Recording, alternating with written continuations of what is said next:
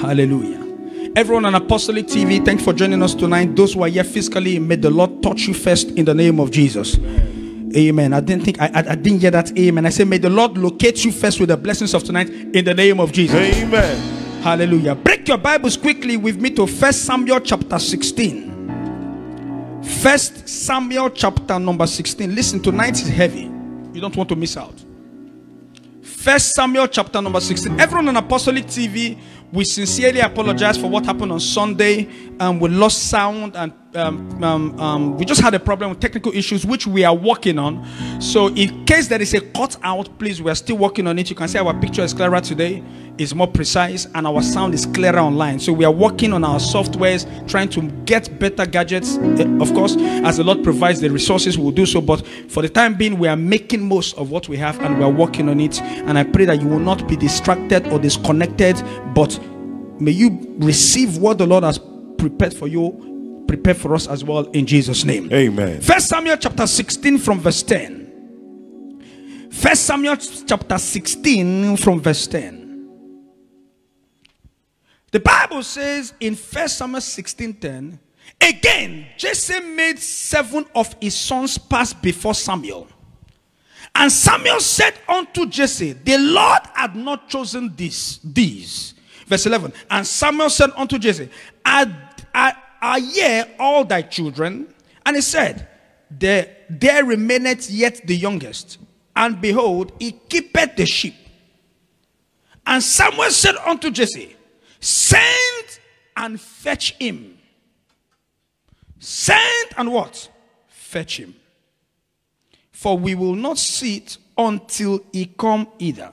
Verse 12, and he sent and brought him in. Now he was ruddy and without, of a beautiful countenance. Give me F and that key that was on the worship night, please. No, that's not the key. Give me the right key. Now he was of a beautiful countenance and goodly to look. And the Lord said, arise, anoint him, for this is he. Look at verse 13. Then Samuel took the horn of oil and anointed him in the midst of his brethren. And the Spirit of the Lord came upon David from that day forward. So Samuel rose up and went to what? Ramah. Look at verse 15. This is where revelation is. Now, but the Spirit of the Lord departed from Saul, and an evil spirit from the Lord troubled him. Father, bless the reading of the word in Jesus' name. Tonight's word charge is titled, when the Spirit departs. Tonight's message is titled, when the Spirit departs. When the Spirit departs. The Bible tells us in 1 Samuel chapter 16 verse 14, it says, but the Spirit of the Lord departed from Saul, and an evil spirit from the Lord troubled him. But prior to the Spirit of God departing from Saul, the Bible tells us in verse 13 that Samuel took anointing oil and anointed David in the midst of the brethren, and the Spirit of the Lord came on David. The Spirit of the Lord coming on David triggered the Spirit of the Lord departing from Saul. There are many believers who are living today speaking in tongues but don't have the Spirit of God in them. They carry a false appearance of righteousness, a false appearance of Holy Ghostically filled, a false appearance of power, a false appearance of passion for Christ, but the Spirit of God is absent in them. There are those who carry a false appearance of godliness, but they are filled with everything that is anti-godly. The Spirit of God is absent. There are messages you preach that is nothing more than motivational speaking, because why? The Spirit of God is absent. It's one thing for a man to carry the Spirit of God, but it's another thing for the Spirit of God to depart from the man. Many don't pray for the Spirit of God to stay. That is why they don't know when the Spirit is gone. There is an heresy being preached in our generation that once you receive the Spirit of God, it's a permanent resident. It's a lie. The Bible tells us about being renewed in spirit seasonally. I'll give you Bible verses. But before we get there, what does it mean to define the word? When we define the word depart, what does it mean to depart? To depart means to go away from, to leave something, to turn away from, to turn aside from. The Bible says in Psalm 27 verse 9, hide not thy face far from me, but put not thy servant away in anger. Thou hast been my help. Leave me not, neither forsake me, O God of thy salvation, my salvation. Hide not. When the Lord hides his face from you, he has departed. When the Lord turns away from a man, the Spirit of God has gone. Listen, I can prophesy, but the Spirit of God is gone. Prophecy doesn't come by the anointing alone. Prophecy is gift. The prophetic is the gift. The Bible says the gift of God is without repentance. So you can be displaying gift, but the Holy Ghost is absent. The Bible says, listen, when Jesus preached, the power of God was present to heal them that were sick. That is the presence of the Spirit. I don't need to touch you before you are healed.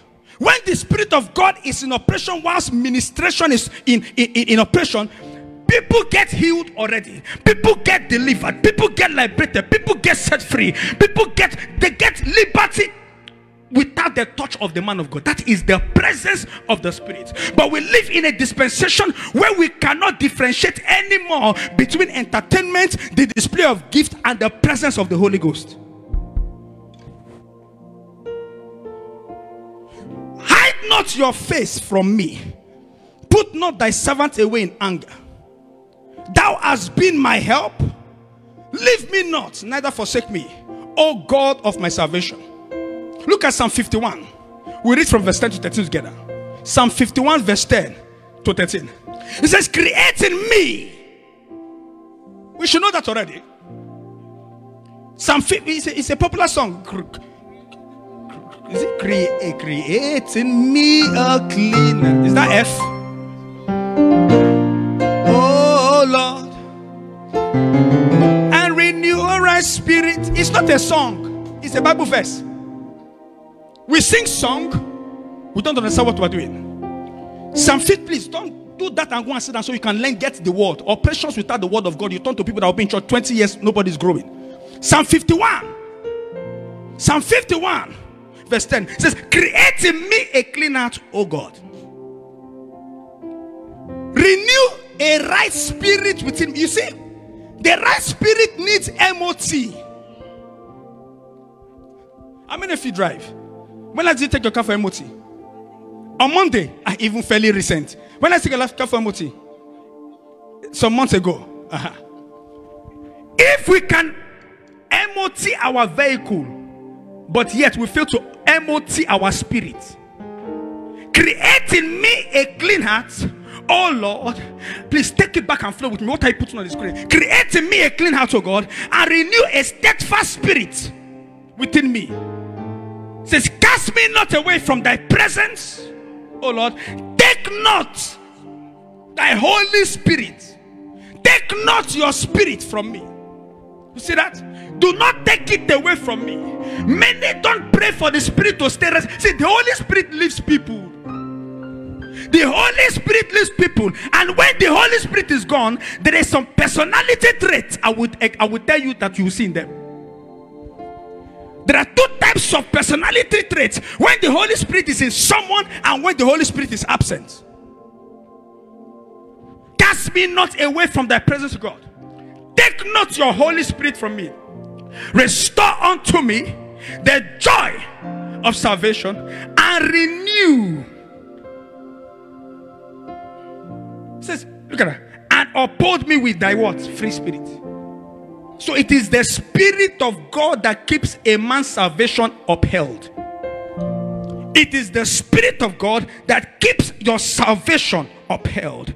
It's the Spirit of God that keeps your salvation sustained. It's the Spirit of God that keeps you going. Restore unto me the joy of thy salvation and uphold me with thy what? Free spirit. I want to pray that whosoever wants a renewal of spirit tonight, my prayer for you is that that spirit, the spirit of God in you, is renewed and it is refreshed in the name of Jesus. It says, take not, do not take your Holy Spirit from me. You can be anointed, but yet the absence of the Holy Spirit is present. You can be preaching, but no Holy Spirit anymore. You can carry pastoral and bishopial title, but yet Holy Ghost is missing. You just be displaying spiritus. Spiritus, eh? You be displaying spirit. Spiritus is false Holy Spirit. Spiritus. May you not be a spiritus person. Now, please, quick. I have a few questions. Please sit down before we go to the next part of the message. How are you sure you still have the Holy Spirit? That's the question. How are you sure you still have the Holy Spirit? How are you sure you still have the Holy Spirit? But man of God, I call the Holy Spirit is everlasting. Who says so? There are many people the Holy Spirit has left them. They are manifesting spiritus. Spiritus. We learned that one recently. Spiritus. Number 2 question. As the Holy Spirit departed from you, 1 Corinthians chapter 10 verse 12. Has the Holy Spirit departed from you, or do you still have the Holy Spirit? Open your Bible to 1 Corinthians chapter 10 verse 12. 1 Corinthians 10 12. 1 Corinthians chapter 10 verse 12. It says, wherefore, let him that thinketh he standeth take it, lest he fall. Sometimes you are thinking you are standing, but you are falling a long time ago. Sometimes you think you are in God, but not knowing you are in the mud. You think you are standing on a sure ground, but the Lord is saying you are on the clay ground of backsliding. When a man is backsliding, he doesn't know. One of the signs of the absence of the Holy Ghost is when fire in the eyes of a believer is gone. I know those praying when I look into their eyes. When I look into people's eyes, I know if they are prayerful. When you look into my eye, do I look like a praying man? How can you tell? You can feel it. So you can feel people that pray. Eh? Does my eye tell you that I pray? Okay. Some people be doing shaka shaka shaka shaka shaka shaka. That's all they know. Shaka shaka shaka. Pray, they don't pray.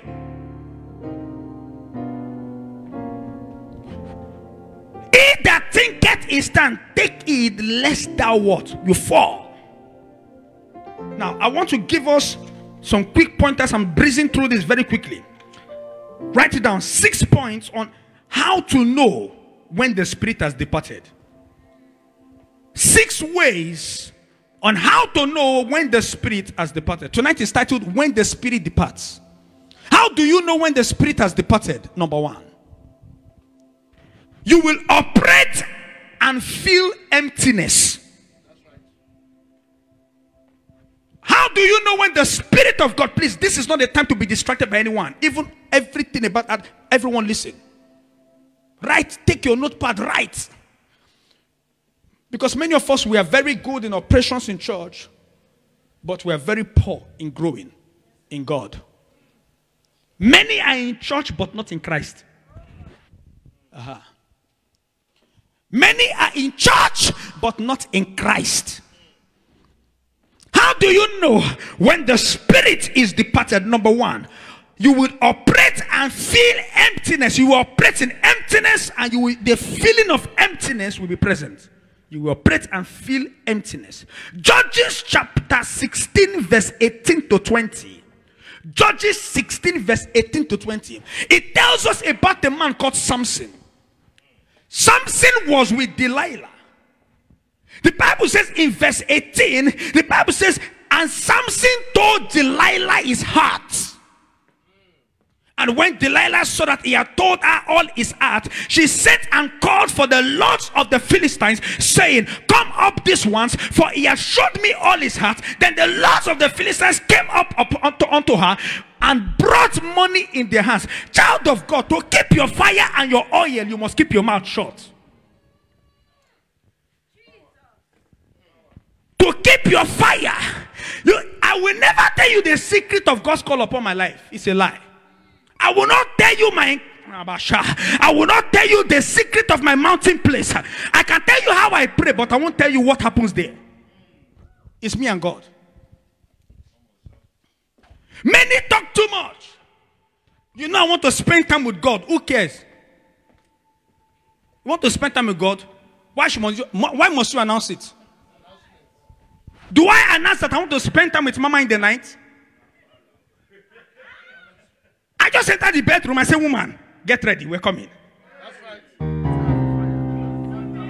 We just entered the bedroom. Only get ready. The Lord is in the house. I don't need to say and put an Instagram tweet. Is it a tweet on Instagram or whatever I want to listen, guys. Hashtag pastor. I want to go and meet my wife.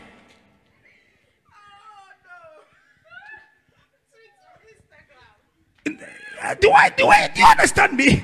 Do you just start tweeting on Instagram or you tweeting on Facebook? I'm about to enter my wife. Please, everybody, give me time. You want to spend time with God? It should be second nature. Praying, the Bible says, without ceasing. Man ought to pray and not faint. Man ought to seek the face of God and not faint. When you start telling me you want to pray, it means you are not praying at all. Praying should be a lifestyle, because when praying becomes a lifestyle, fire becomes the fruit. Fire is the fruit. Intensity is your fruit. Momentum is your fruit. When you backslide and you are empty, it means the spirit is gone.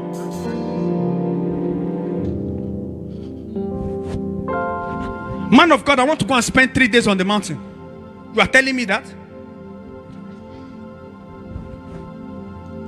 You can climb Kilimanjaro and God don't meet you there. And whereas you climb the toilet seat in your house, whilst you are dropping the doo-doo in the morning, doo-doo, 7 a.m. You are as you are the Holy Ghost is speaking. It says, son, the doo-doo. You want to know, in my house, one of the most anointed places is our toilet. That's right. Mama knows. In my house, one of the most anointed place in my house is the toilet. Whenever I enter there, I come out with prophetic release. I will just say, there are times when I am having my bath, I will just run out with my towel. Hey, give me my book, give me my book. The Lord just gave me revelation with the doo-doo hanging, and I am sweating. I am there writing revelation. Are you understanding me? Many of you want to climb Kilimanjaro. When we are climbing Kilimanjaro, we are on the toilet seat and the Lord is sitting with us. Hey. Even despite the smell of the doo-doo, the Lord is still giving me revelation. Can I prophesy? Yes, sir. The revelation that will make you stand out, receive it this night. I receive. In the name of Jesus. Amen. Are you understanding me? Don't follow religious folks. They want to go to the mountain. When God can talk to you in your bedroom. Religious pride. My God. Spiritus. Religious pride equals spiritus.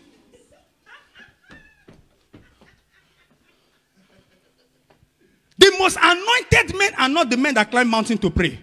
They are the men that do the simple things very well for God. Who is it that despise the days of small beginning? Whosoever is faithful in little. Are you understanding me? Stop extravagalizing everything. Stop exaggerating everything. God is not complicated. You have become complicated, and the Holy Spirit cannot phantom you anymore. So he departs and he leaves you empty, and you start blaming everything. No, sister, brother, spiritus.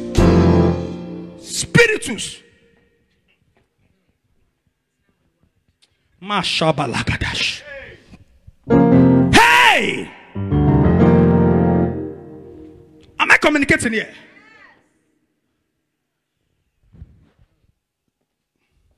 You will operate in emptiness and feeling empty.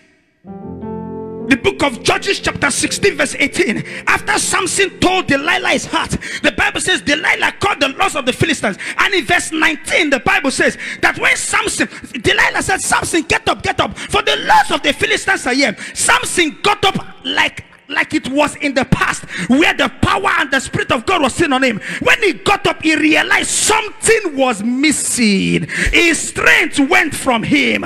Something was gone. The strength there was the Spirit of God. Samson that would go out and one move will knock down 1,000 Philistines. The same Samson could not pull down one man. When the Spirit of God is missing, you lose strength. If you are having fatigue, brother, you have become too obese in the spirit. You need something different. You need to go back to the gym. His strength left him. He realized that his strength had left him. It means the Spirit of God was absent. One of the signs of the presence of the Holy Ghost is strength. For my grace is made perfect in your weakness, not in sin, in your weakness. Meaning when you're feeling tired and you want to go and do the things of God, it strengthens you. It strengthens you to go. Samson realized that his strength had left him. Whosoever has lost strength tonight, by the Holy Ghost, you are recovering strength. Whoever is feeling empty, I say tonight you are refilled. Amen. You are refilled. Amen. In the name of Jesus. Amen. Number two, how do you know when the Spirit has departed? Number two, you become repulsive towards godly directives.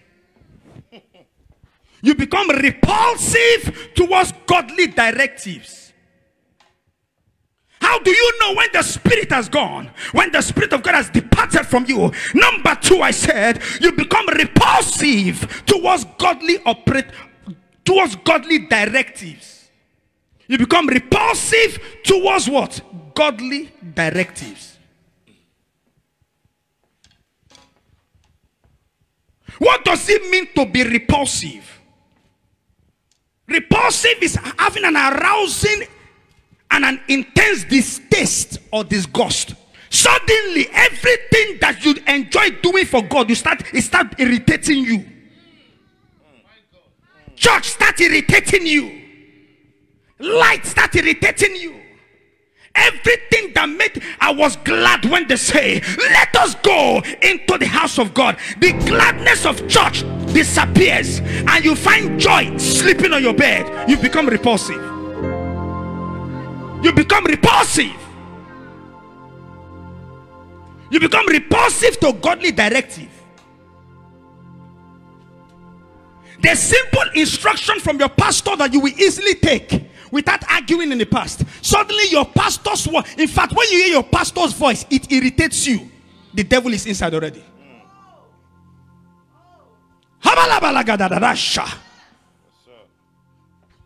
In the presence of God is fullness of joy, and at the right hand are pleasures forevermore. Child of God, you can't be in God's presence and lack joy. It's in their presence you find joy. So when the presence of God starts irritating you, when you start feeling disgusted by church, it means the Spirit of God has gone. That's right, sir. Departed from you. You become repulsive to godly directives. Who is it to tell me what to do? But the same man you are talking about was the one that delivered you from the chains that made you free. Suddenly he's too young or too small to talk to you. Does he know my age? But when you were in bondage, it's the same small boy that brought you out of the bondage. Now you've become of age, he's a nobody. You become repulsive to godly directives when the Spirit of God has departed from you. I don't see the most dangerous people in church are ministers. That's true. That's true. Say again, sir. The most dangerous people in church are ministers. The ones you pour oil on their head, suddenly they think they are anointed than you. I remember when Bishop David Oyedepo, he had to sack 400 pastors. Was it 2000? It was 400, the one I had. So it was even up to 2000. Jesus. You see the dangers. The most, see, what you should avoid. See, if oil touch your head, listen. You can never fight the man that poured oil on your head. Your head will crumble. A man that poured oil on your head and placed hand on it has put a seal of grace over you. You can't fight him. The only way you can escape is by denouncing him and walking away. But if he's the one that is meant to liberate your life, wherever you go, you will still come back. Am I communicating here?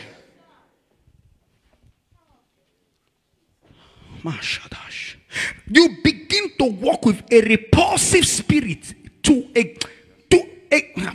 against and towards godly directives. What does it mean to be repulsive? Meaning you become a horrible and a disgusting person that nobody wants to be around. A man who is filled with the Spirit of God is a man that attracts people. This lady is coming all the way from Essex, deep Essex, to be here on a Wednesday evening. And some ordained ministers are at home. On Sunday, they want to carry their big head and hold microphone. We shove it down their neck. Not this church. The moment I, Apostle John, think I am everything, God will replace me with a baby. He will replace me with a baby. For God is not a respecter of persons. When the Spirit has departed, your absence in church becomes more than your presence in church. Some people are only present when there is a big, if I put a conference there, 5 nights of power. This place, boy, everybody, power. You see people flying. Ministers want to come and hold microphone and be walking like frogs that's got boiled between their legs. Is that what the church has done to? Your papa is laboring. A son is sitting at home. But yet, you want to catch mantle. Which mantle? What mantle? That's why our generation, not many, are being used by God. Because they are not ready to pay the price of the fathers. That's right. That's right. Am I communicating? They are not ready to pay the price of the fathers. Hallelujah. Praise the Lord. In 1 Samuel chapter 18, verse 7 to 12. 1 Samuel 18, verse 7 to 12. It tells us about Saul. When Saul heard that the women were dancing to David, praising God for David's life. Oh, Saul killed in 1,000, David kills in 10,000. The Bible says, and Saul became very angry and bitter. Saul became repulsive. He became irritated by the same David that God used to liberate Israel from the hands of the Philistines. Can we adjust that to the back?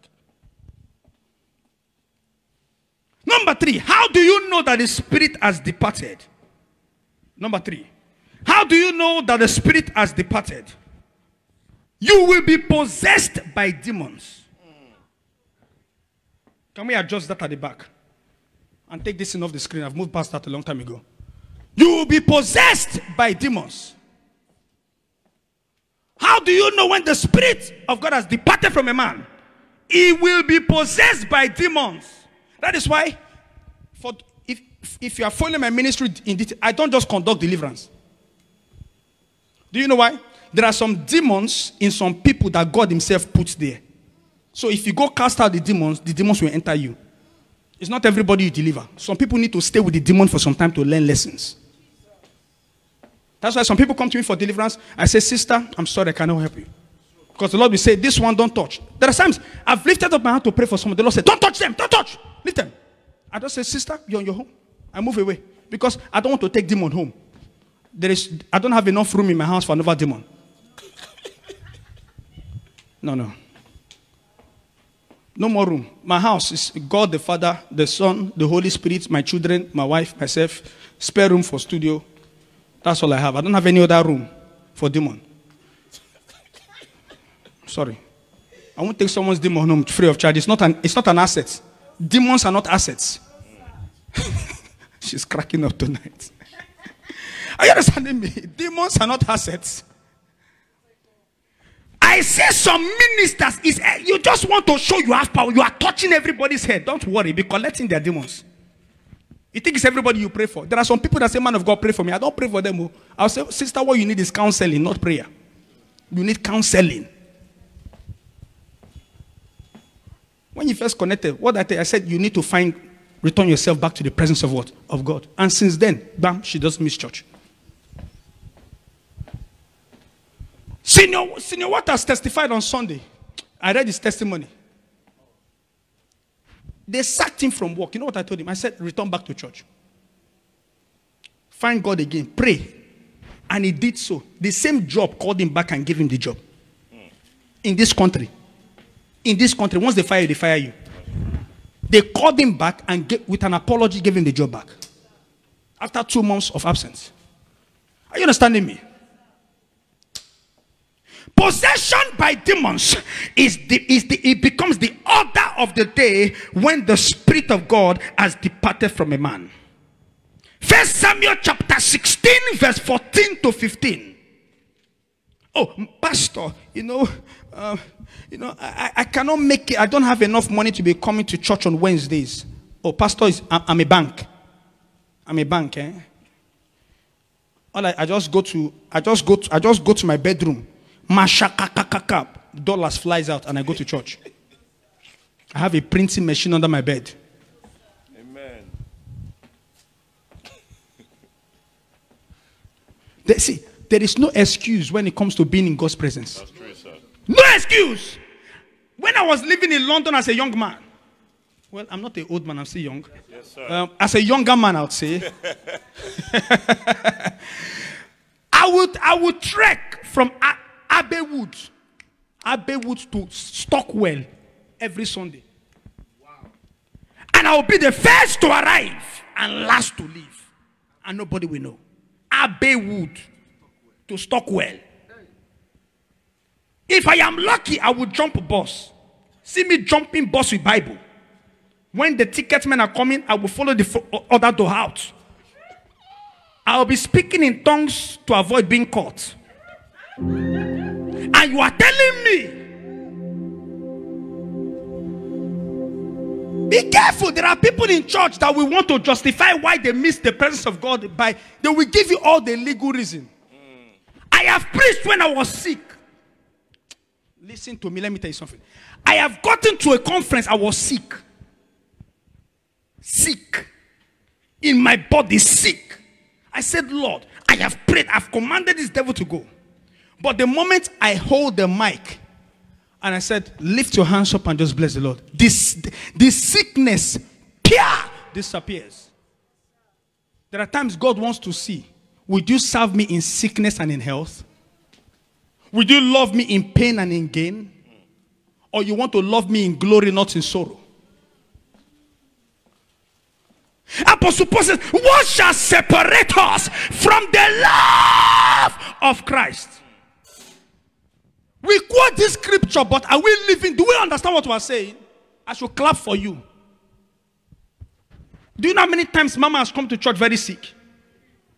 And I will pray, I will say, Father, this sickness goes. So, sometimes I will just lay my hands on her like this. The sickness disappears. Sometimes the Lord will not answer me. The Lord wants to see if she will give me or him excuse. As soon as she walks through the doors, she just goes, I don't feel the sickness is gone. The Lord wants to see, how committed are you? Many of us, we are serving God conditionally, but we want an unconditional blessing from Him. You give God timetable on how you serve Him. People say, oh, Pastor, you don't talk like that. Who gives a damn? If you don't like what I'm preaching, go and find another church. The church is not the building. The church is a gathering of saints, not a gathering of repulsiveness. To know when the Spirit of God has departed.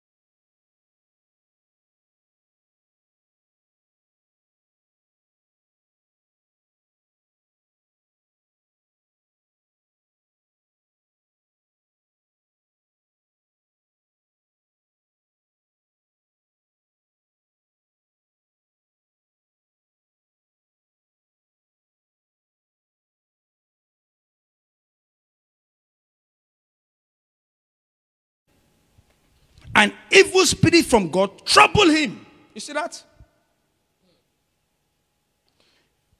It's not everybody you pray for. Some people you leave them to God and the devil in them. Are you listening to me? Yes, sir. When oh, pastor, I'm getting spiritual attacks. Sometimes God is the one that sent the spirit to attack you. Because you took his spirit for granted when his spirit was in you. Are you listening to me, everyone? An evil spirit from God. Are we fine online now? Yes, sir. Yes, sir. An evil spirit from God, what? Entered Saul. May we not be afflicted by evil spirit.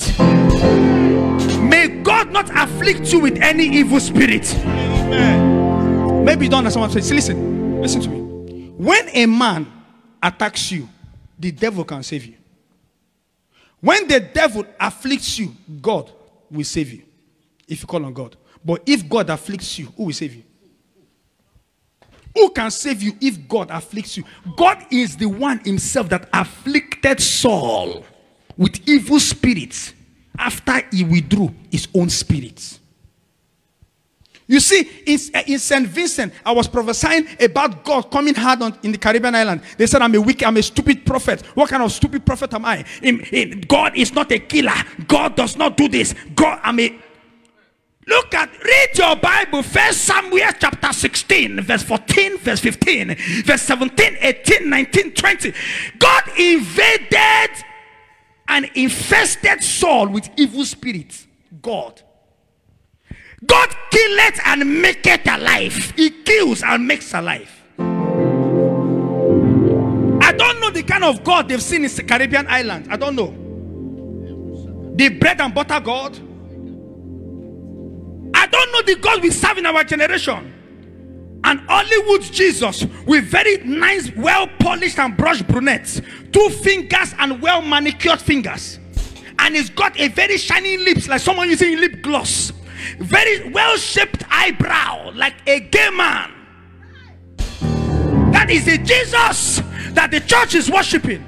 The one I know is tough. He had a cane. He flogged people out of the temple. He said, my father's house shall not be a house of trade and barter, but a house of prayer. And he picked up the whip and he flogged them out of the church. It's time to return to that Jesus so that salvation will be secured and light will fill the earth.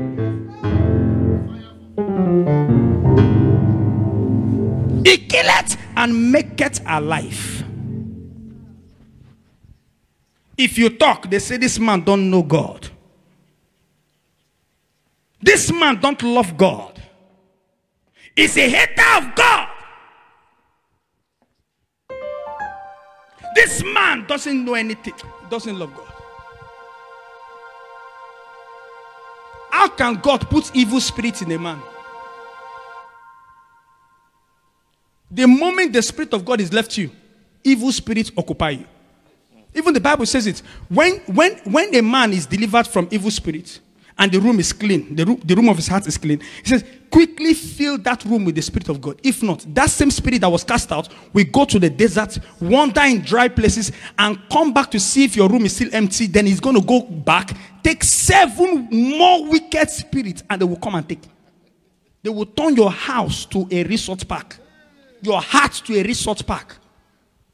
And you call me a wicked man. If you don't know your Bible, shut up. I read Bible. I study my word. Back to front to back, back to front. Every day. I refresh myself. God sent Jonah to Nineveh. He told the wicked king and the leaders, you people should pray. Someone was telling me in St. Vincent, how can I be telling the wicked prime minister to lead the nation in prayer? Sorry, do you know your Bible?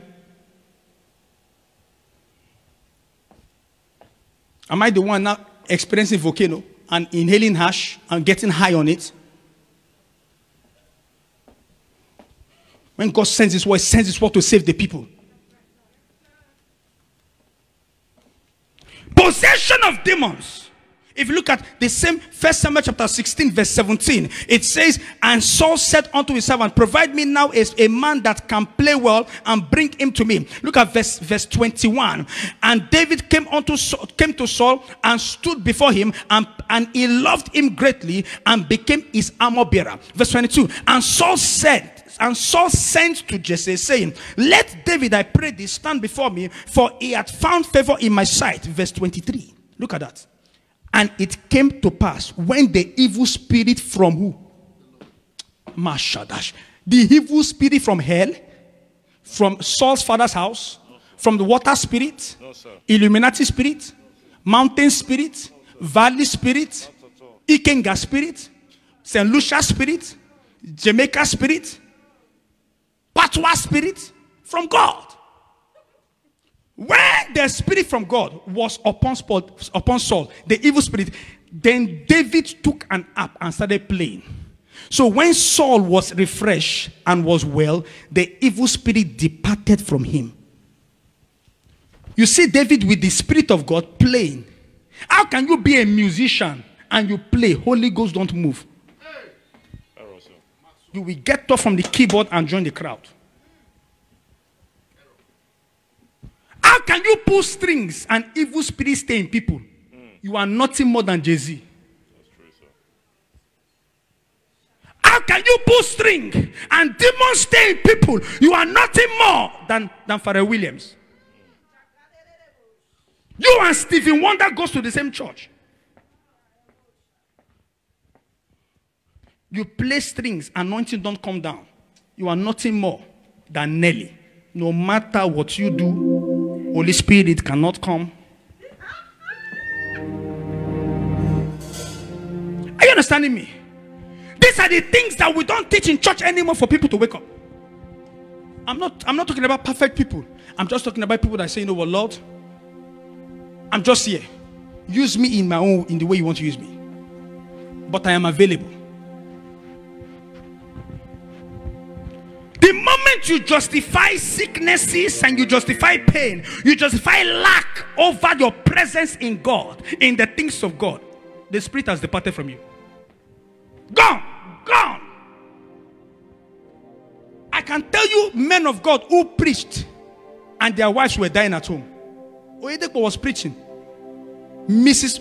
Mama Faith Oyedepo was dying on the bed. And he went to preach in countries. His wife was dying. Paralyzed on the bed, dead on the bed, and he was preaching up and down. There was a Ghanaian pastor I heard of who was going to preach. He was about to climb the altar when they told him that his wife and his children had just had a fatal accident and everyone died. He was about to climb the altar. He had a choice. Should I preach or should I go? He stood. He stood. He stood. But with pain, he climbed the altar to preach. That's right. And that service was one of the most anointed service. His wife had just died. Children just died. Accident. And you are excused. You're giving God the excuse. When someone lost his whole family to preach, you are giving God the excuse. The Spirit of God has departed from you.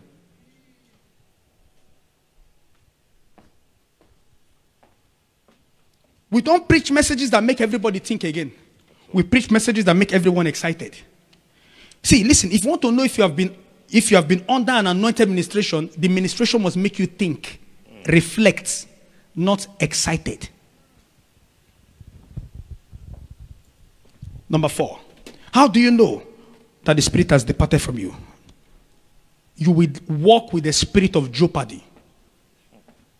Operating with the spirit of jeopardy. Operating with the spirit of jeopardy. Operating with the spirit of jeopardy. Operating with the spirit of jeopardy.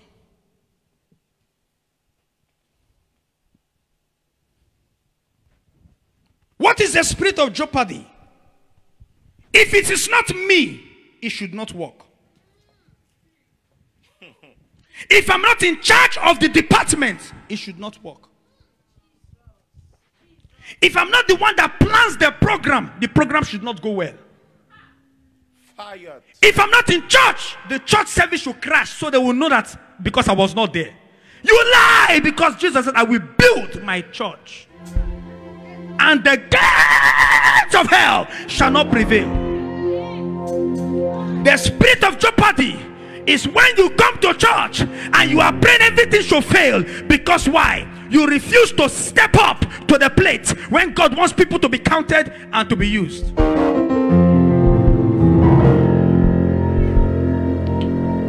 Saul had the spirit of jeopardy in him because the Holy Ghost was gone. Why? Everything, see, his plan was to kill David, whereas David was God's vision for Israel. So to feel like, okay, because it's not me, David must not live. He started strategizing how to kill him, how to pin him with his spear to the wall. There are those of you who have been pinned to the spear by the Sauls who were once anointed. Don't give in to their nonsense. Apostle Paul told Timothy, don't let anybody despise you in the days of your youth. For God to use you is not by your gender or by your age, it's by availability. You walk with the spirit of jeopardy when the spirit of God is left you. Because why? There is nobody that want to see God's work prosper and want to jeopardize it. There is nobody. There is nobody.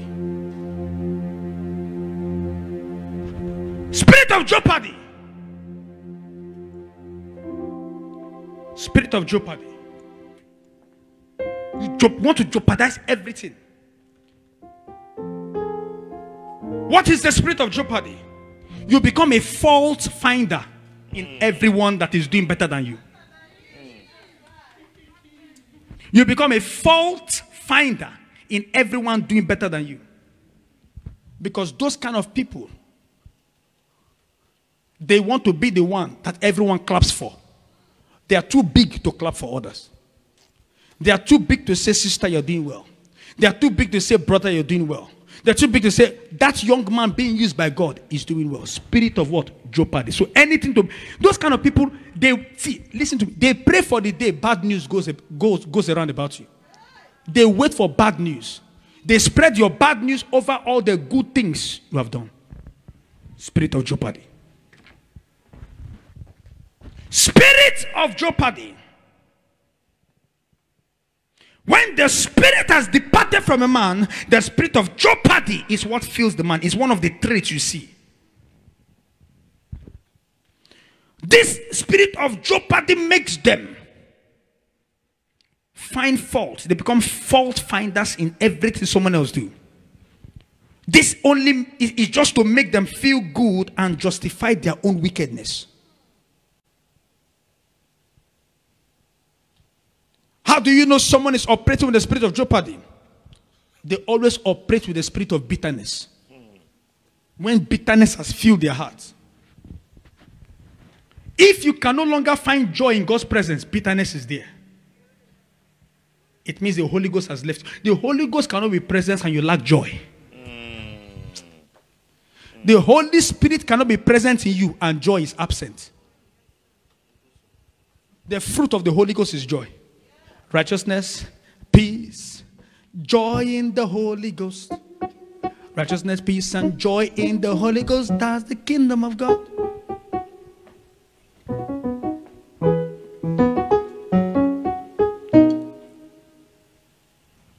And do you know why these people walk with the spirit of jeopardy?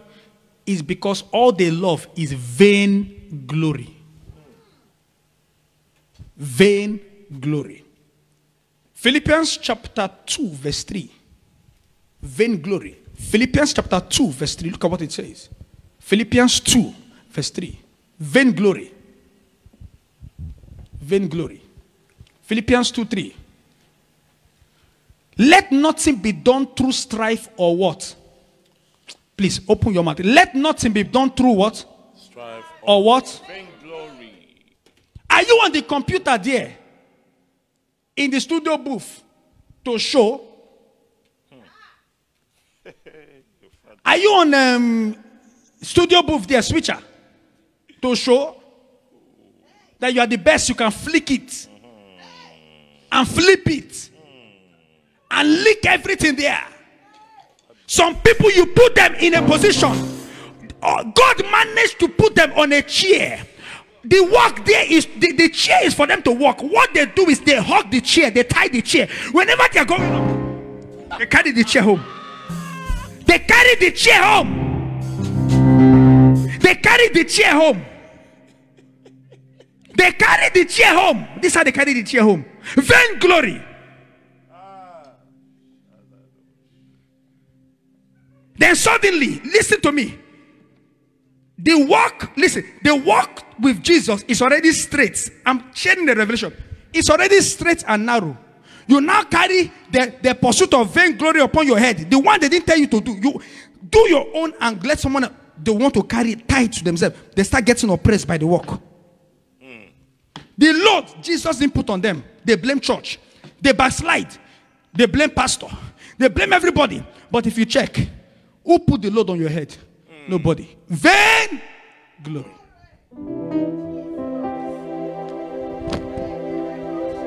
Vain glory. Let nothing be done with what? In Philippians chapter 2 verse 3. Let nothing be done. Let nothing be done. Let nothing be done with true strife of vainglory, but in lowliness of mind, let each esteem other better than themselves. Child of God, when you are walking, praise your sister more than you praise yourself. Some people, pastor, we pray for them to be healed. When they come and share testimony, they will now share the testimony and say, well, I prayed and God told me and God touched me. I have seen things in my ministry and still counting.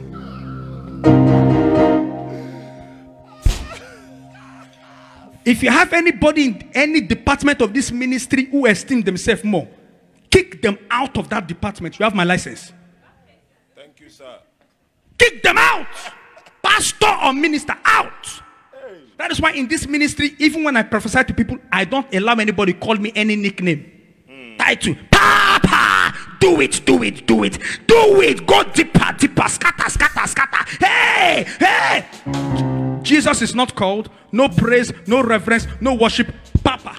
Papa. When men are having titles, they praise themselves more than they praise Jesus. Do it with all lowliness, praising others more than you praise yourself. Look at me, everybody in departments, praising your teammates more than you praise yourself. Listen to me. In Africa, I don't know if you have it in the Caribbean, because I know I've not seen it in England. There is what we call a lizard. Do you know what a lizard is? Yes, sir. A lizard. Those born in England will not know what a lizard is. But a lizard, back home, a lizard falls off the tree or falls off a wall. When it lands, this is what a lizard does. It's only a lizard that does something and hails himself. Many believers have lizard spirits. Everything they do, they praise themselves. Everything they touch, they praise themselves. They want to be seen. They want to be seen doing things in the open, but yet not have any secret work. Everything you see in the open is not backed by secret prayer. It's not backed by good love for someone else. They want the praise to be about them, and if it's not about them, they want it to be what? Jeopardized. If it's not about them, it should not work out. If it's not about them, nothing good should happen. If it's not about them, the service should not go well. But I am here to tell you something. In fact, your absence produces the presence of greater people.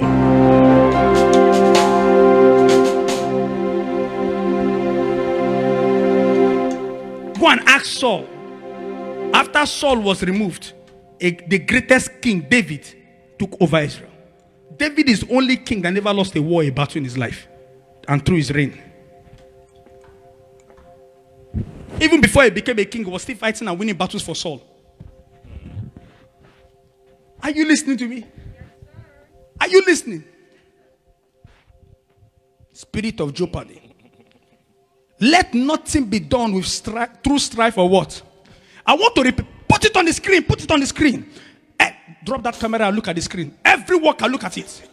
Open your eye. Open your eye. Your eye is not open. Open it. Let me see. Open your eye. Open it. Your eye is closing. Are you sleeping? Open your eye. Open it wide. Open your eye wide. Wide. Wide. Everyone online, open your eyes and see. Let nothing be done through strife. Love and strife don't stay in the same roof, under the same roof. Let nothing be done through vain glory. If they don't clap for me, then it should not be well for someone else. Why are they clapping for her? Do you know I'm anointed? And I've met some ladies that came across my ministry. They were telling me how anointed they were. But today they are anointed in their husband's room. If God truly anointed you, get to the street and go and save women. You want to use the hard work of someone else's ministry to show you are anointed. Daughter of Jezebel. Many believers, they have lizard spirit. That's what we'll call them from now. When you see anybody that likes to do things for vain glory, just say, sister, lizard spirit. Brother, lizard spirit. Those that want to some people, they pretend. Listen to me. Some workers, they pretend. When I am not in the building, they misbehave. That's right. Say again, sir. The moment I am pulling into the car park and they see my vehicle from far, and they know my protocols are about to welcome me, they fix up. Lizard spirit. Say it again, sir. Eye service, no service, wicked heart service. Yes, vain glory. If you cannot respect me in my absence, it means you will kill me in my presence. Hey. Lizard spirit. On Sunday, I'm preaching a message called The Abominations of God. Jesus. On Sunday, I'm preaching a message titled The Abominations of God. The abominations of God. That's Sunday's message. The abominations of God. The abominations of God. Many of you will weep on Sunday like, oh God, how did I fall into this category?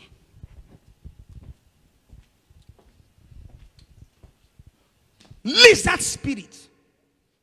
They will fall from the fence.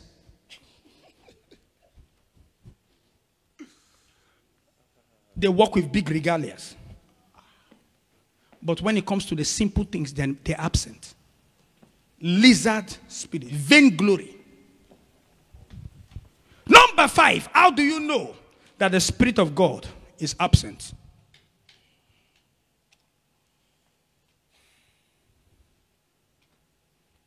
When you start celebrating everything you once stood against, you know the Spirit of God has left you.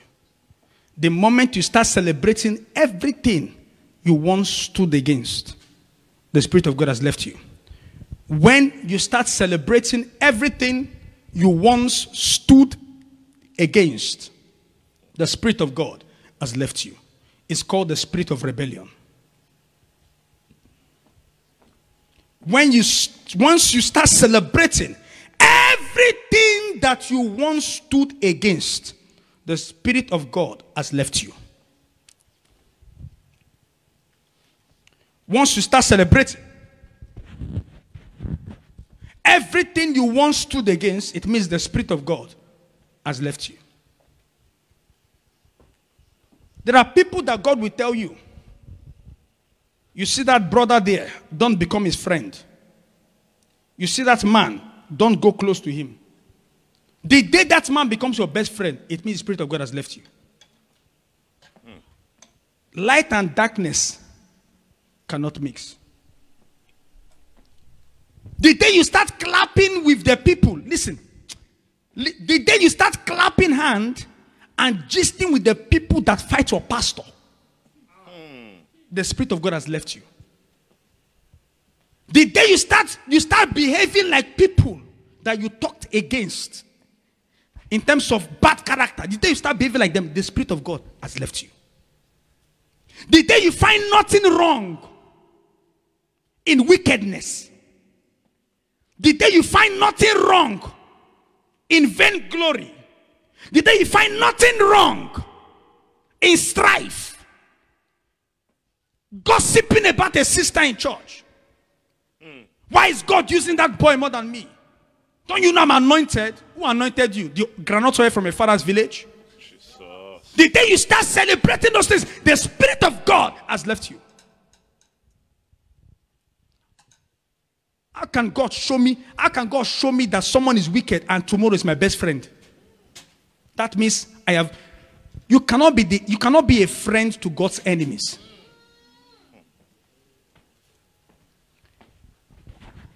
The enemy of my enemy is my friend. And the friend of my enemy is 2 times my enemy. Are you listening to me? Yes, sir. The enemy of my enemy is my pal, my friend. And the friend of my friend is my friend. But the friend of my enemy is 2 times my enemy. There are many of you, you are laughing with people who are laughing with those that want to kill you. If you are not careful, they will waste your destiny before you know it. And prayer will not save you. Stop praying where God expects you to apply common sense. Stop praying where God expects you to apply sense that is common. But it's unfortunate that common sense is no longer common and it's no longer cheap in our generation. Common sense. People that once ridiculed you and called you nothing, they try to break you and damage you. Suddenly you are friends with them. What will they offer you? Nothing. All they wanted all along is to see you come under their feet. And the friendship, your friendship to them is only going to give them access to such wicked agenda. It's not compulsory to be friends with everybody. Look at me. I don't care. If you hate me, to hell with your feelings. I go home, I eat fufu, egusi, begri, shoko yokoto, hot, okporok, everything, and I go to bed, and I sleep well.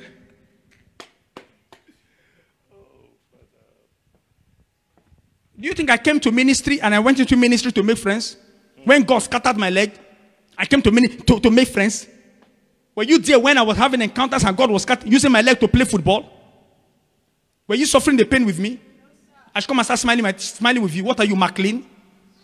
Would you make my teeth whiter? So why open it at all to you? If you don't like me, that is the door. And if the door is too big, you can go through the vent. Just evaporate. The problem with many people is that they cannot be alone. The problem with many is that you cannot be alone. You think you need someone, you need a friend, you need a party, you need a pal, you need crowd, you need group. Association. Before you know it, you will become an eagle flying with vultures and a lion walking with goats. The day you see a lion chewing grass, you know his best pal is a goat. The day a lion chews grass, you know his brother, his pal is a goat.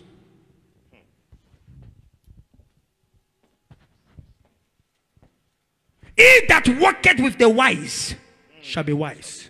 But a company of fools, the Bible says, shall be destroyed. People might say, you might see my message too tough. But I pity you if this message burns you. It means you need to change. That's right. And if you don't like it, you can't stop the growth of my ministry. That's right. God has called me to raise a revolutionary generation. Are you listening to me? Are you listening? Are you listening? You doing a professor? Are you a professor? In the making. Quickly so we can pray. Check yourself. What are you celebrating today? How can you go from celebrating grace to celebrating those abusing grace? How can you go from a minister of fire to a minister that fire is pursuing out of church. Minister of fire to a minister fire is pursuing out of church. And those kind of people will be the ones saying all nasty things about pastor. But if we were to sit down and start analyzing, the person will run. I have seen them plenty in my life. Number 6. How do you know that the Spirit of God has left you? You will live life with the blind spot. You will always live life with the blind spot. You will always live life with the blind spot. Meaning, you will have no insight, no oversight, no hindsight, no foresight, no long sight. I call it the blind sight. You will live life blind-sighted when the Spirit of God has left you. Even when you show such people the path, you show them this is the path to follow, they will call you wicked for showing them the good path. Because they are already blind to the light. Even when you try to give them insight into the world, that their lifestyle is leading to destruction. I'm not talking about perfectness. I'm not talking about weakness. I'm talking about wickedness. You show them that this path is a wicked path. They will give you every reason why it is a good path.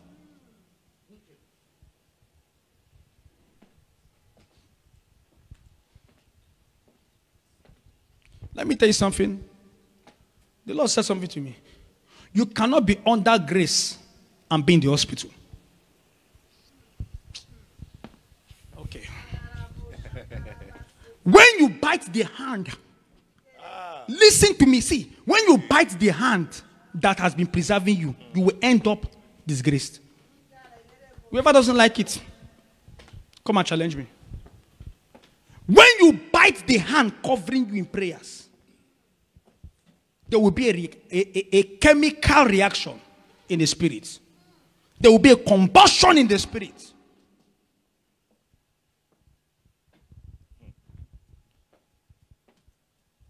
See, there is something, listen to me.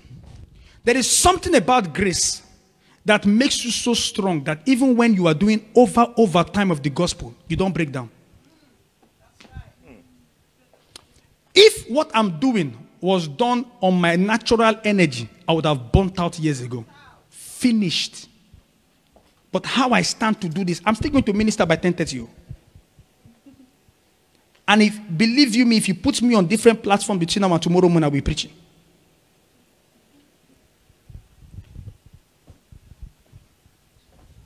Preaching. How? It's called the grace. Apostle Paul says, I am what I am by the what? Grace of God. I am what I am. Book of Corinthians. I am what I am by the grace of God. My grace is made sufficient for thee. Are you listening to me? Yes, sir. I am what I am. You living with the blind spot. You know what the blind spot is? What is the blind spot? It means you have now allowed the spirit of the Pharisee enter you. The blind spot is called the Pharisee spirit. In life, there are 6-fold ministries. To God, He recognizes 5. But in life, there are 6-fold ministry. There is the prophetic, the teaching, the apostolic, evangelistic, the pastoral, and the Pharisee ministry. The Pharisee is the 6th-fold ministry. The Pharisee spirit.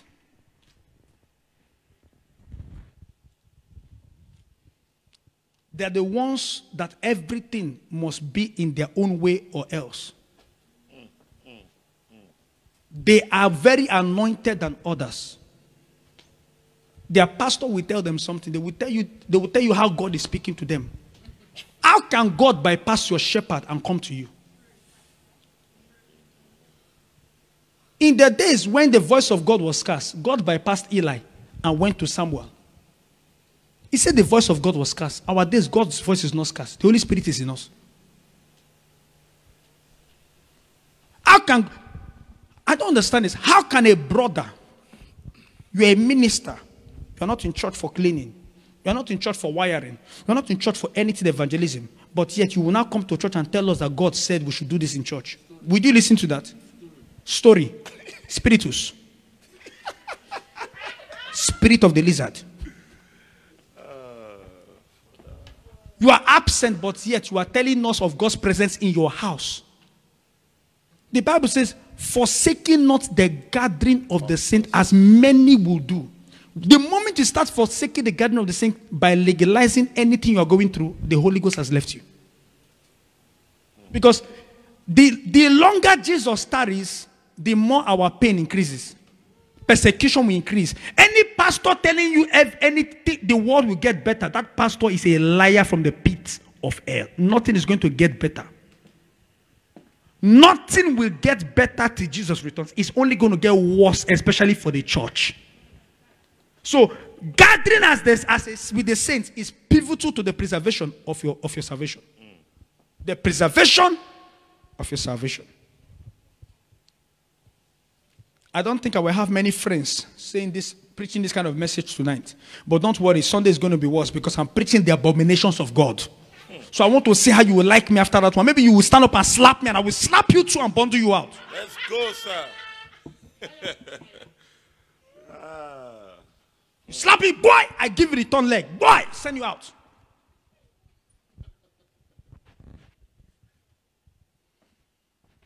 Sunday, I'm preaching the message, the abominations of God. 7 ways on how to make money. 50 ways on how to multiply your increase.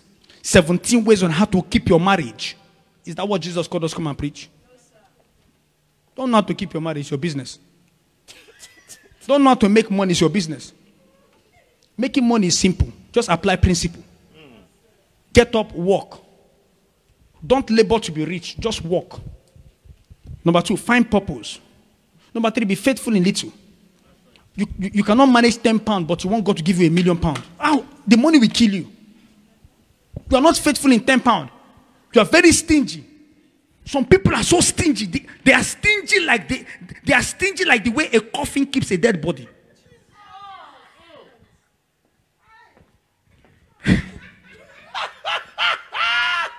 They are so stingy, just as a coffin, a casket keeps a dead body. There is contribution in church. That people are stingy. But after service, they will take the same money to go and buy pizza. That pizza will rot in their stomach. Hey. But yet, you want your church to be fine. When you walked in here, the first time, what was your impression of this place?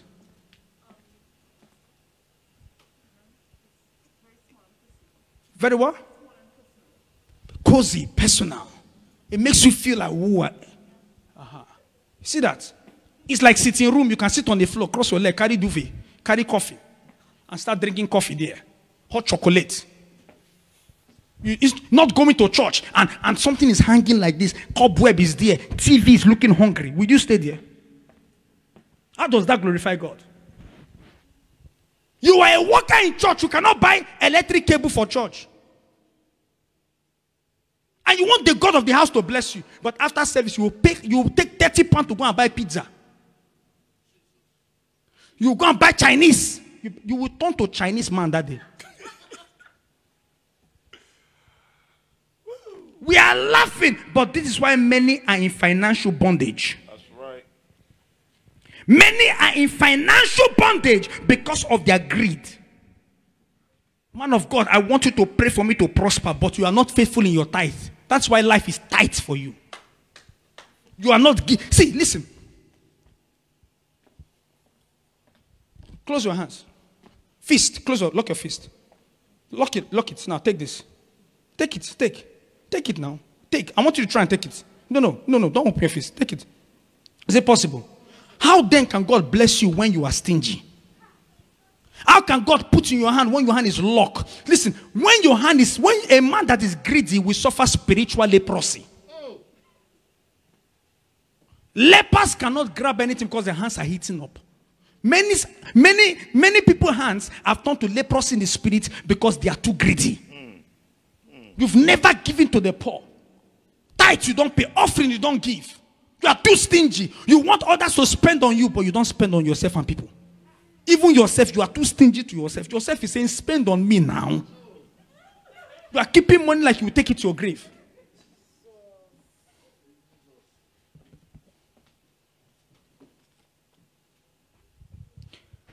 It's more blessed to give than to receive.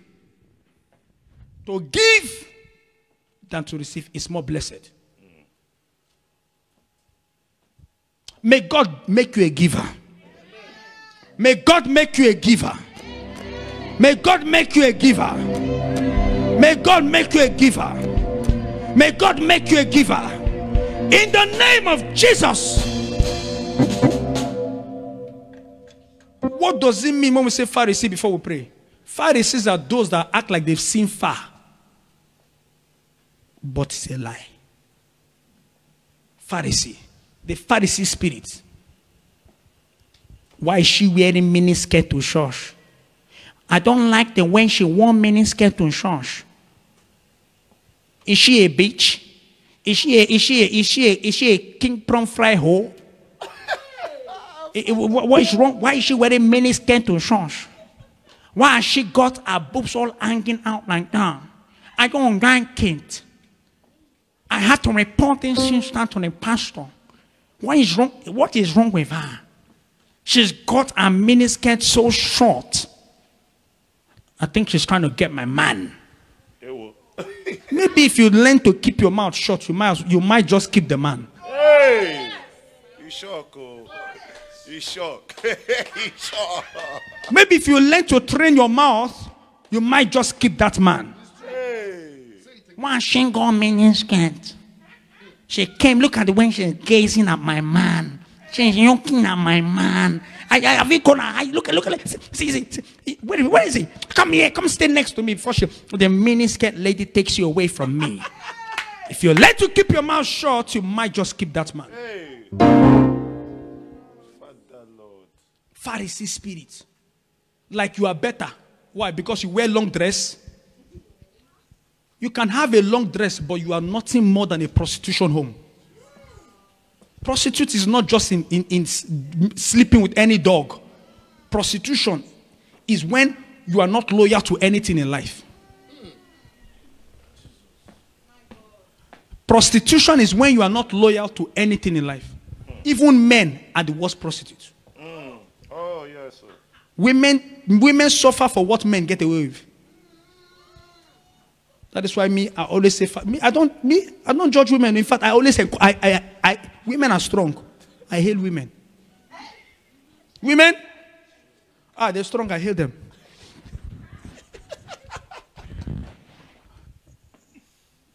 Everybody, for instance, people say, I want to see the man of God one-on-one. Watch this. A lady comes to church. Her breast, she wears coste bra. You know what's coste? Coste bra is stand-up bra. A Manchester is chesting out. She will now wear she will wear nylon material skirt. A Barcelona is there. She now wears it so short, you would think she's about to jump badminton net. Then she says, I want to see the man one-on-one. And when she wants to see the man, she wants to see the man where the protocols are far. She now sits down next to the pastor, cross-leg. All you see is fresh legs.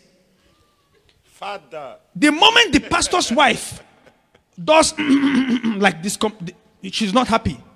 This pastor's wife is a wicked woman. She doesn't want me to receive my blessings from the man of God. So many pastors' wives, they've learned to accommodate people. They see people's maturity in the way they dress. Okay, maybe, not everybody. There are people that have come to this church. From the first 2-3 times they came, you can tell that they don't really have, not everybody knows what a church cloth is. Some people just feel, once I look nice at church, I look nice. It's when they get to the place, after 2, 3, 4 times, they begin to realize, okay, that's the type of dress I need to buy. They buy it. That's the kind of shoe I need to buy. They buy it. Oh, I don't need to wear 7-inch shoes. I need to go 2-inch. They buy it. They start regulating themselves to what they are seeing. And no, people that love them will not judge them. That's right, sir. People that love them will not condemn them. But Mrs. Nicodemus will be angry. Why is she going miniskirt? What is this? Let me share this testimony I want to share so we can pray. Everybody will be coming, to see me. Yes. One day, someone was just talking anyhow. Mama said something and I laughed. Mama said, someone was talking and Mama said to the person, so would you allow your husband to sit one-on-one with some single sisters? No! We died there. How can my husband be sitting with single ladies in the church? Oh, but it's okay for you, lady, to sit down one-on-one with the pastor. That kind of person is a Pharisee. And it's plenty in church. Pretense, thank you, pretense. Spiritus. The spirit of a what? A lizard. It's plenty in church. Hashtag spiritus. It's okay for you to stand next to the pastor as a man. Do you think I'm not flesh and blood? There are some things some women wear. I will say Jesus. I have to call the name. Whosoever shall call upon the name of the Lord shall be saved. Hallelujah. I said Jesus. There are times my spiritual daughters, when they dress, I will have to find a way. If Mama is missing, I will find a way. I'll call this thing we're wearing. Please. I'll just walk away speaking the blood of Jesus. Asking for help.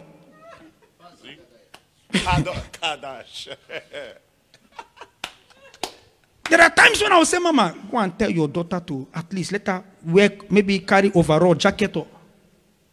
Because some women are naturally endowed. Barcelona and Manchester, fully loaded. And it's not a bad thing, it's a wonderful thing. Glorious. Because it's a blessing. Glorious. How can you have all that and man is chasing man to sleep with a man? My father, you are turning an exit to an entry point. And it's normal in church. Such are now becoming music directors in church. And we are lifting up holy hands to put down what glory? Glory from the backside. Spiritus. It's called the spirit of the Pharisee. Watch out for such people. Watch out for such people. We're going to rise up. We're going to pray tonight. And you are going to pray against 6 of these things. But most important, you're going to say, Father, create in me a clean heart. Renew a steadfast spirit within me. Cast me not away from thy presence, O Lord. Let's rise up as we pray. Create in me a clean heart. Oh Lord, renew, say, and renew the right spirit within me. Create, say, create in me a clean heart. And renew the right spirit within me.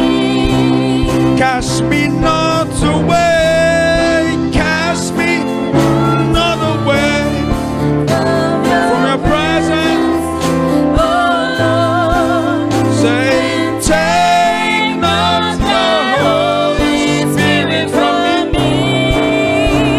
Restore, restore, say, restore unto me the joy of thy salvation. Oh, And renew a right spirit within me. cast me not away, cast me not away From your presence, oh Lord, and take not thy Holy Spirit from me. restore.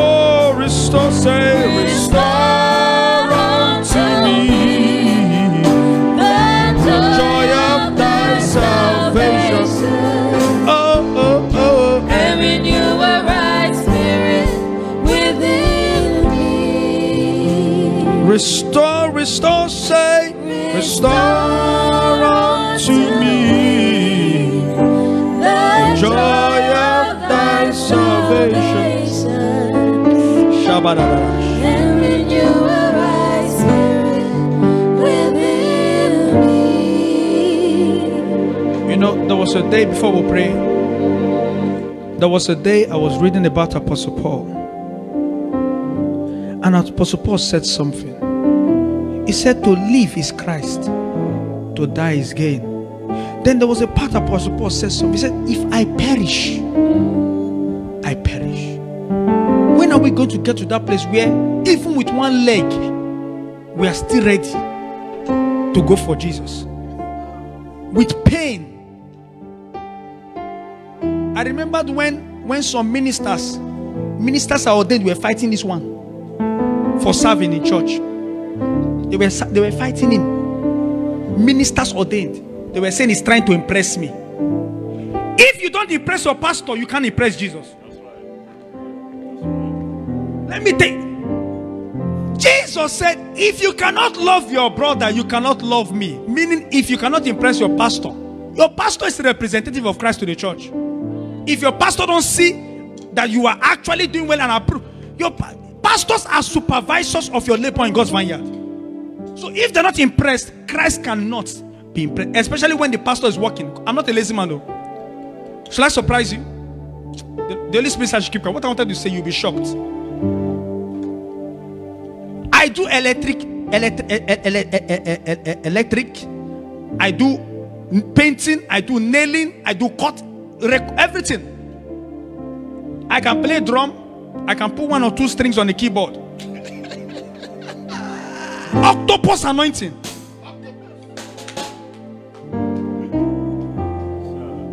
And then you a minister, you don't even know where the switch of the auditorium is, and you want to hold mic and collect mantle. Which mantle are you catching? You are catching spirit of the lizard. That's all. If I perish, I perish. Listen, this message is not to bash. It's a wake-up call. It's a wake-up call. They were fighting him. Let me tell you something. No matter how anointed you are, especially in the Western world, as a pastor, one of the things a genuine pastor prays for is a minister who is good with sound and music that submits to your ministry. Every time we bring instrumentalists here, we pay them money. Every Sunday here, we pay minimum 300 to 400 pounds to instrumentalists. Oh, Sunday you were dancing, you were doing masham. As you were mashing, we are counting the pound sterling. We are mashing to them too. You think it's free? So when a pastor, they are sowing seed, they say pastor is taking the money. Which money is pastor taking?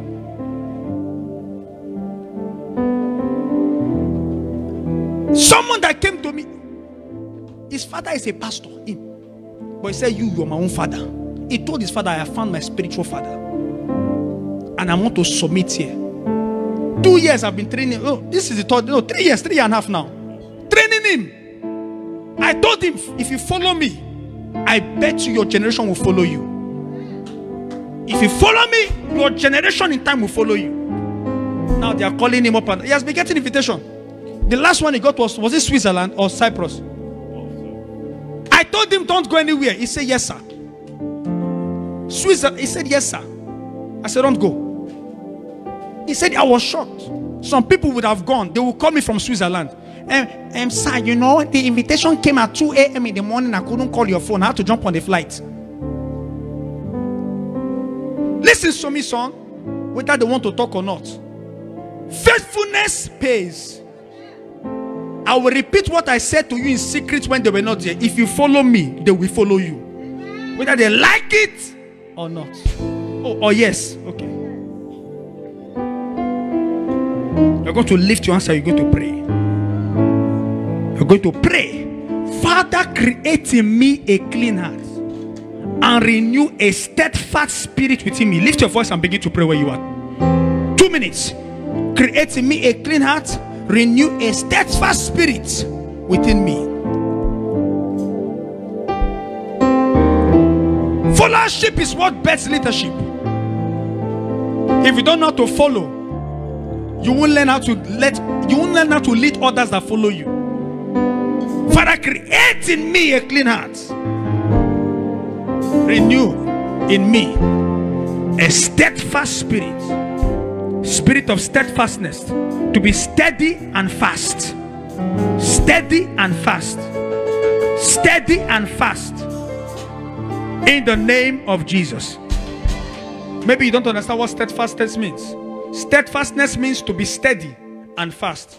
Why did Jacob curse Reuben? Why did he curse Reuben? He said because Reuben is unstable as water. You are not steady. Today you are hot, you are cold. God said, if you are neither hot nor cold, I will spit you out of my mouth.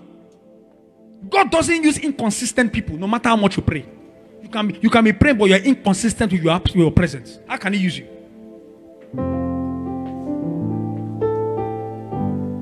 Before the reward will come the sacrifice. We are going to take this last prayer. We share the grace.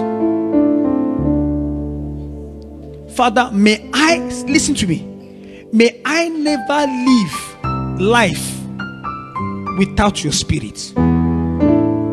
May I never live life without your spirit. Open your mouth and begin to pray.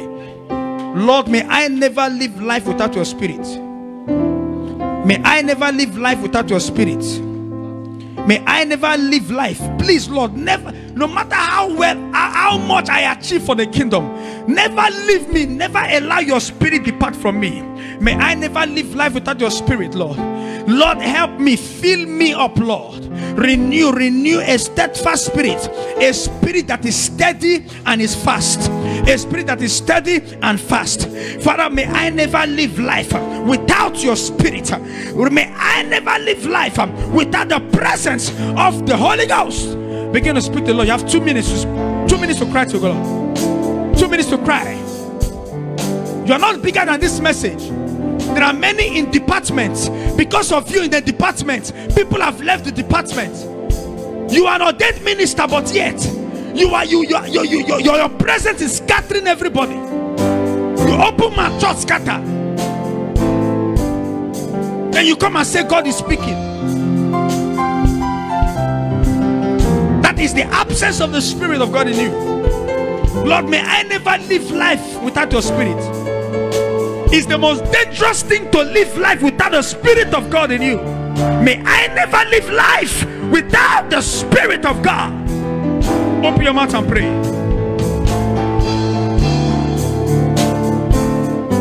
May I never live life without the Spirit of God. In the name of Jesus. Lift up your hands, I pray for you. Very simple prayer points I want to speak over your life. I pray from this day you will never operate or feel emptiness.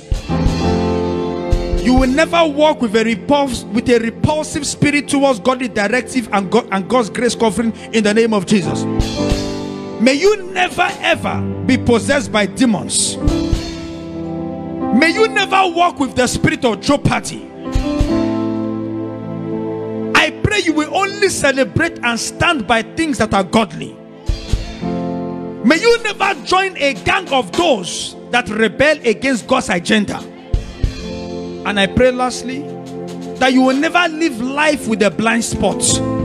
You will never be blind-sighted, but you will live life with insight, with oversight, with hindsight, with foresight, and with long sight in the Spirit. In the name of Jesus. Where a man suddenly cannot be advised or counseled, where a man thinks is big, nobody can talk to him. May you never get to that place. And I want to pray for myself. Father, may I, John Enumah, may I never get to a place where you cannot talk to me anymore. I pray for you under the sound of my voice. May you will never get to a place where the Spirit of God cannot rebuke you. May you never get to a place where it's one thing for a man to make a mistake or fall short through weakness, and it's another thing for you to now justify the weakness. That justification now becomes wickedness. May you never justify weaknesses. I pray that in your weakness you humble yourself and grace be multiplied to you. In the name of Jesus. And so shall it be. In Jesus' most precious name we pray.